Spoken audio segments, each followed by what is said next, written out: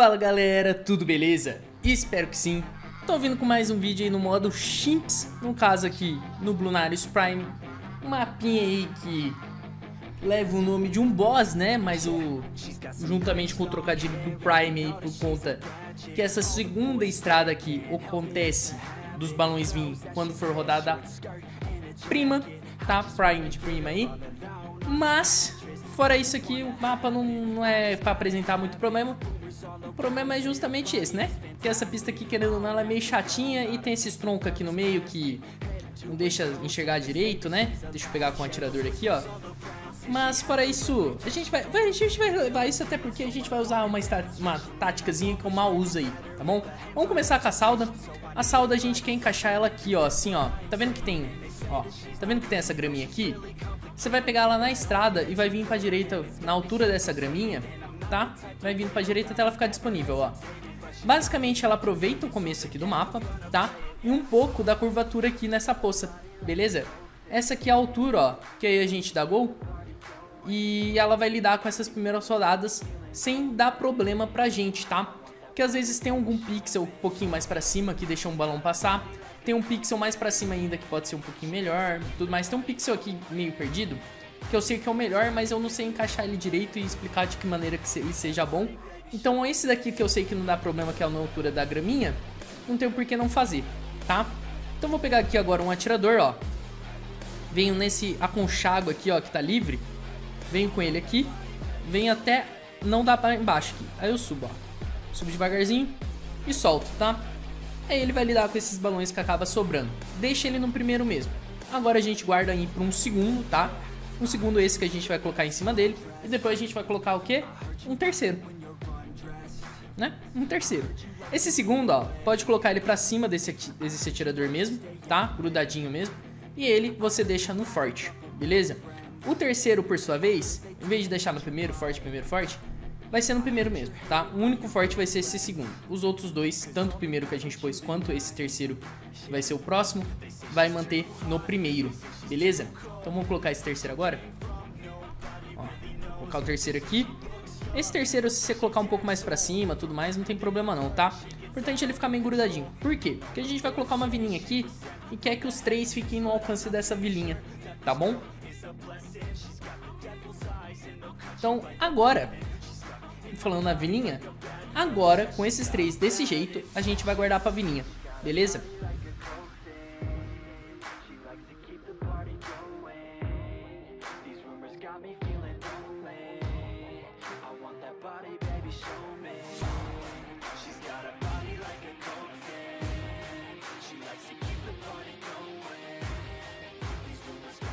Que eu deixei passar um pouco, mas por quê?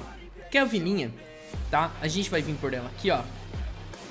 Tá vendo com o alcance dela, ó? Vem aqui na linha da pista, vem descendo ela nessa diagonal da pista, ó. Desce por ela. E aqui eu errei. Era pra pegar nos três atiradores, tá? Mas você deixa ela pegando os três atiradores agora, tá bom? Pode deixar pegando os três atiradores. O que a gente vai fazer com a vilinha? Vai pegar negócio cimo e comércio cimo, tá? Por isso que eu meio que já guardei os 2000, justamente para colocar a vilinha e já pegar esses dois aprimoramentos aqui, tá bom? Como eu fiz isso errado, eu vou melhorar esse atirador em vez desse aqui agora, tá bom? O que eu vou fazer com esse atirador aqui? É o 022. Mas antes, eu vou pegar nesse atirador aqui, vou pegar aqui, ó, munição recoberta, tá? Apenas isso por enquanto. Agora sim, nesse eu vou pegar disparo mais rápido. E assim que der eu disparo mais rápido, visão noturna e tudo mais, tá? Até porque esse primeiro camuflado aqui da rodada 24 vocês nem viram, porque a Sauda lidou com ele, tá bom? Então não precisa se preocupar com visão noturna por agora. Agora sim, visão noturna, mas é porque a gente quer o tiro estilhaçante, certo? E vai acabar servindo aí pra rodada 33 também. Pronto. Com isso aqui feito, né? Um atirador aqui 100 e esse 022, a gente vai colocar a usininha, tá? Aquela usina, a famosa usina de espinhos permanentes, tá? Porém, por agora, a gente só vai fazer uma usina de espinho de vida longa, né? Principalmente para esse primeiro moab. Onde que eu vou colocar? Assim como a Sauda, eu vou colocar aqui nessas graminhas, tá? Ó. No caso, o posicionamento que a gente quer é mais aqui pra direitinha, tá, ó. Tem essas graminhas aqui da estrada, você pode pôr assim que acaba elas, ó. Só que pra cima, ó, tá vendo aqui? Aí você vai subir um pouquinho até a borda aqui da usina, ó. Tá na pista, tá? Porque assim, com longo alcance, é garantido que ele vai tacar a espinha aqui. Beleza? Então você vai pegar a espinha inteligente, em sequência, mudar o foco dele pra inteligente, tá? E vai fazer isso aqui, esperar pegar dinheiro aqui pro vida longa, beleza?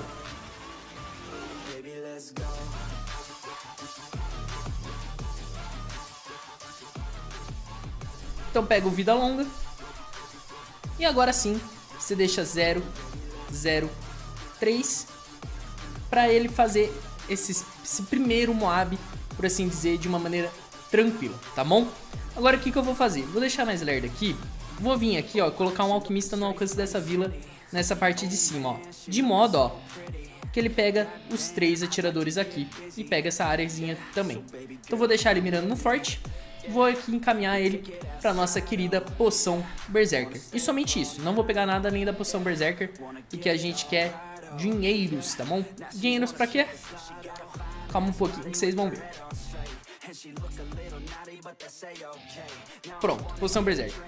O que é o dinheiro que a gente quer? Uma semi-automática aqui nesse garotão, tá? Se a gente pegar disparo mais rápido agora e tudo mais, vai acabar atrasando muito. Principalmente porque a gente quer pegar raio maior aqui, tambor da selva, assim que possível, certo? Pra começar a upar esse garoto aqui também, né? Já que ele acabou de virar um atrasildo por conta do erro grosseiro aqui, né? Que eu ia comentar que a vila tinha que pegar os 3 e eu não fiz isso. Mas é bom que não vai dar muito problema pra agora, né? Na verdade, a gente releva, tá? Ó, pegou dinheiro pra ser uma automática? Plim, pode comprar, tá bom? Não esquece que esse aqui é no primeiro, tá? Basicamente pro Moab, eles vão destruir o Moab. E não somente eles, mas como essa usina vai terminar de liquidar o que vai sair desse primeiro Moabinho aí pra gente, beleza? No caso aqui eu já vou pegar aqui, ó, raio maior pra vila, tá? E vou melhorar isso aqui pra 022, tá? Ó, vou pegar disparo rápido, disparo ainda mais rápido, visão noturna e tiro estilhaçante. Como que vocês podem ver, ó, entrou rodada 40, esse tá 023, esse tá 022 e esse tá 100, tá bom? Ó, vão lidar com o Moab, ó, deixa eu acelerar aqui, tranquilamente, tá? Principalmente por conta desse garoto que dá essa coragem pra gente, por assim dizer, tá? Qual que era o problema aqui que eu tinha citado? Eu preferi esse cara, eu não sei na verdade qual dos dois lados aqui ele ficaria melhor, mas esse aqui vai ser o defensor de elite, esse vai ser o atirador de elite, tá bom? E esse aqui vai ser aquele nosso esmaga Moab. Porém, contudo, todavia, entretanto, a gente vai fazer o defensor de elite primeiro, tá? Ou seja, nosso garotão aqui 025, tá? Primeiro aqui, ó, rifle automático, pimba. Peguei o rifle automático, já vou guardar pro defensor de elite?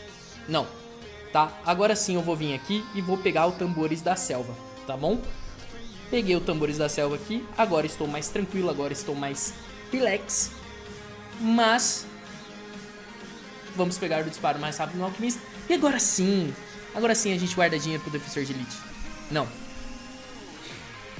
Mentira, agora sim. Guarda dinheiro pro defensor de elite. Depois do defensor de elite, a gente melhora um pouquinho aqui, melhora um pouquinho a capa, tá bom?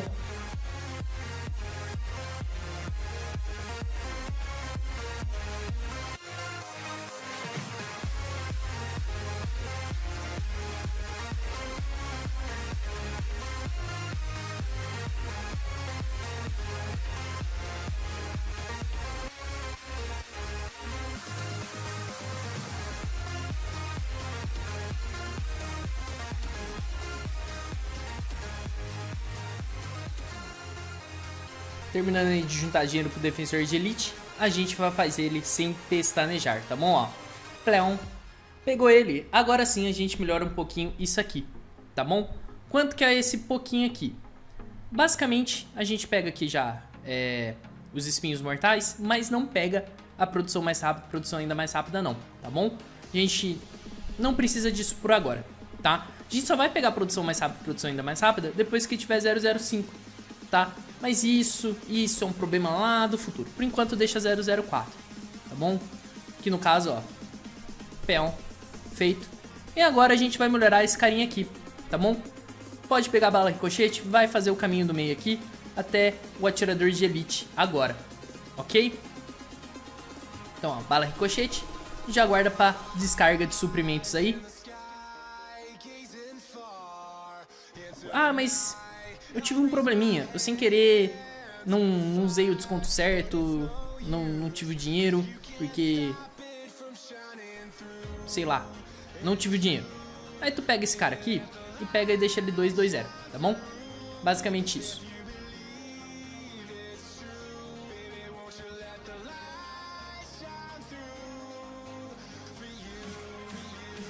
Aqui no caso, ó, entrou a 59, ó, vai começar a vir os chumbos, ó. Eu não tive o dinheiro, ó. Agora eu tive, agora eu faço, tá bom? Se você não tiver o dinheiro pra terminar essa descarga de suprimento, por exemplo, chegou aqui os chumbos, começou, tá muito perto de chegar nesses espinhos, tá? Aí sim entra o que eu comentei aqui, ó. Faz o 220, tá bom? E aí, talvez eu até recomende você mudar pra forte, esperar a rodada 59 acabar e voltar, mudar ele pra primeiro, esperar 59 acabar e sim voltar pra forte, tá? Porque aí você não vai perder pras habilidades do chumbo. Outra forma, usa a primeira habilidade da Sauda, principalmente, tá bom? Porque ela vai lidar com os chumbos camuflados, certo? Então é uma das maneiras aí. Porém, vocês viram, dá o dinheiro durante o round da descarga de suprimento, e isso é o suficiente pra lidar com aqueles balãozinhos lá pra gente, ok? E agora sim, já pode guardar aí pro atirador de elite, tá bom?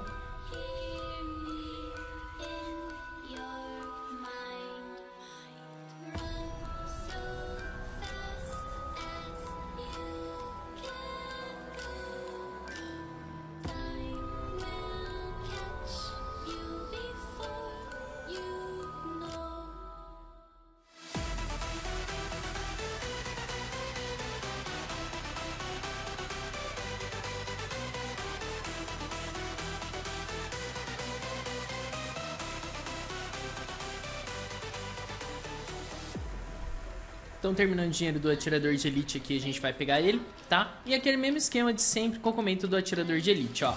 Pegou o atirador de elite, o foco dele mudou pra elite, né? Então você volta pro primeiro, beleza? Que pra gente compensa mais, tá? E agora sim a gente vai pra usina de espinho permanente, tá? Porém, contudo, todavia, entretanto, antes, eu vou pegar esse carinha aqui e vou deixar ele com visão noturna e tiro estilhaçante só, tá? Isso aqui é mais um receio, mais um... como que eu posso dizer? Um consolo, uma coisa de aconfortar um pouco o meu coração pra rodada 78, tá? É mais isso mesmo. Agora, depois disso, dá pra sim guardar aqui o dinheiro pro espinho permanente, tá bom?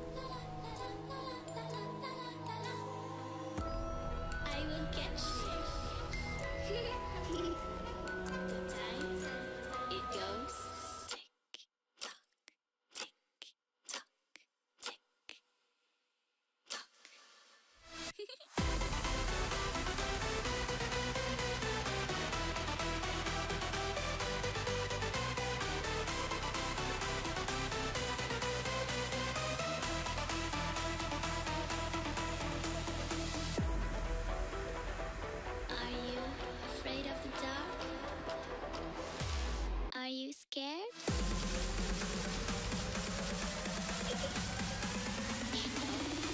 I am you.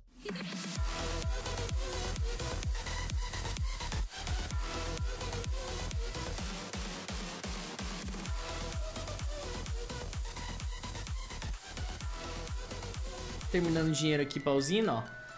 Rodada 81 mesmo, a gente já pega, tá? E agora sim pega a produção mais rápida, produção ainda mais rápida, tá? Para ele produzindo esses espinhos permanentes, não são permanentes. Mas vamos lá, ó. Vamos pegar agora o alquimista aqui, vamos colocar ele pra esquerdinha, tá? No alcance aqui da usina, certo? Não precisa estar no alcance dela, porque a gente quer que ele seja o mais exclusivo possível para essa usina aqui, tá bom? E rush aqui, ó. Pode rushar até o estimulante mais poderoso, tá? Rush até o estimulante mais poderoso, aí só depois disso você pega o disparo mais rápido, tá bom? Ó, estimulante mais poderoso e agora sim pega o disparo mais rápido.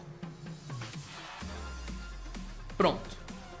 que a gente vai fazer? Vai fazer a mesma coisa pra esse aqui, tá? Vai pegar o estimulante mais poderoso pra ele, certo? Vamos pegar aqui o estimulante mais poderoso, até porque ele tá beneficiando nossos snipers, nossos atiradores que nos carregaram até esse dado momento, né? Ó, pimba, agora sim, e show, né? Lembrando que vocês viram, tinha pouca espinha aqui, mas como é uma rodada ímpar, ó, ele começou a tacar muita espinha aqui, tá? Por isso que o inteligente na usina é muito forte nesse mapa, tá? Por mais que tenha alguns mapas que você pega e fala assim, ah, eu não quero tanto inteligente porque ele não trabalha direito, esse aqui é um dos mapas que você quer, tá bom? É óbvio que depois vai acabar sumindo, porque como é uma rodada ímpar, nessas rodadas altas acaba ficando algumas rodadas sem repetir aqui o ímpar, né? Mas fazer o quê? Certo?